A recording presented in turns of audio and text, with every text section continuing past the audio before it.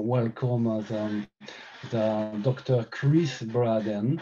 Dr. Chris Braden is a Deputy Director of the National Center for Emerging and Zoonotic Infectious Disease at the US Centers for Disease Control and Prevention.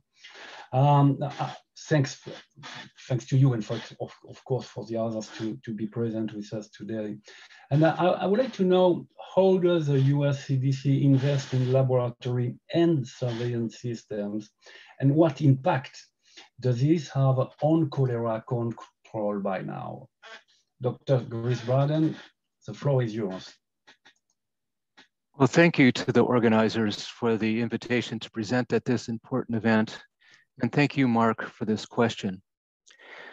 As has been highlighted by the speakers on this panel, surveillance serves as the bedrock for public health.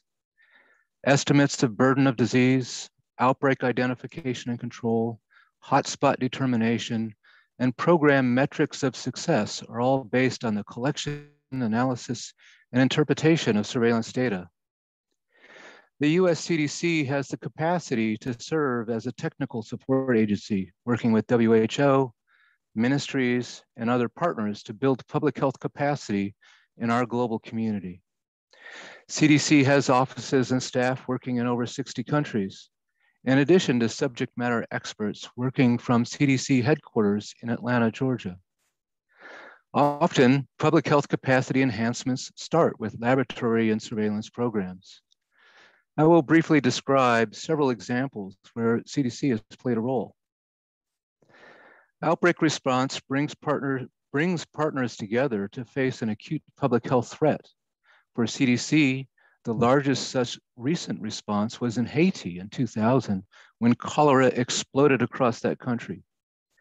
Establishing laboratory and field capacity and surveillance protocols to track the trajectory of the epidemic was a primary objective. Now that capacity is used for a different reason.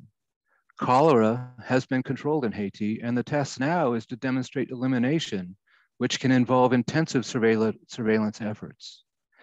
Supported by the Gates Foundation through the GTFCC, we are working closely with PAHO and the Ministry of Public Health and Population on this activity.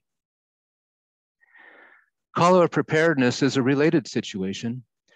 During the Latin American epidemic in 1991 through 2000, we supported outbreak response surveillance in affected countries while simultaneously training the as yet unaffected countries in how to recognize cholera clinically and confirm it in the laboratory in a timely manner, so to provide the opportunity for rapid response and control.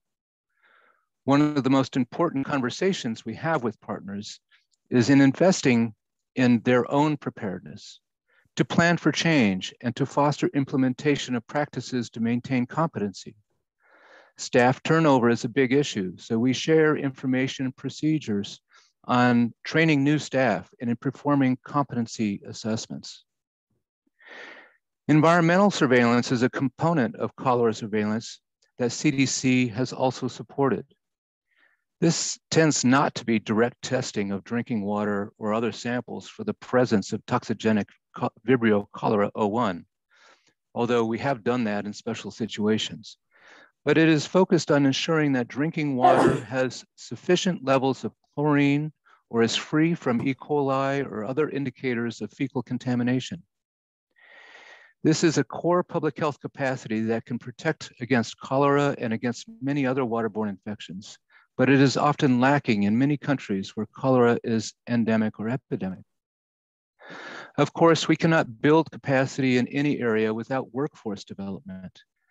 In the larger context, CDC supports field epidemiology and laboratory training programs in many countries, which serve as the pipeline for competent staff to grow and enhance laboratory networks and surveillance systems. Specific to cholera, we have worked with the GTFCC to develop training protocols for culture-based identification of Vibrio cholera, antimicrobial susceptibility tests, and laboratory quality assurance best practices.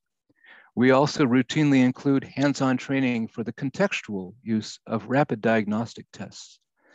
Despite their limitations, for example, relatively poor sensitivity and specificity, Rapid diagnostics play an important role in surveillance and outbreak detection. Laboratory networks and surveillance programs require adaptive data systems.